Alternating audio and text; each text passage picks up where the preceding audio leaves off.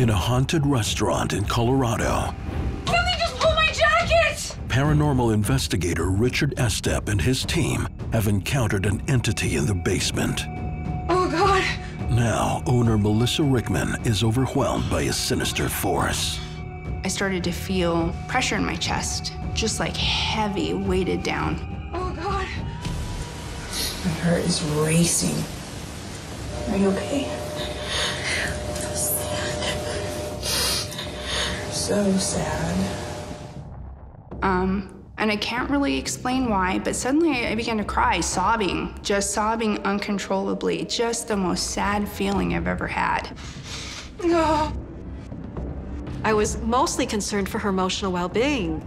I could see that she was emotionally frayed.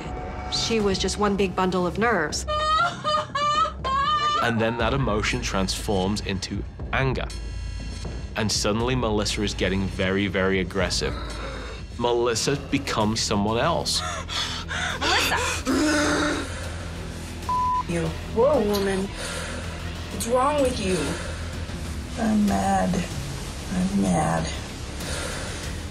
During that time, I felt truly angry. I was pissed, and I couldn't tell you why. So angry. I'm mad.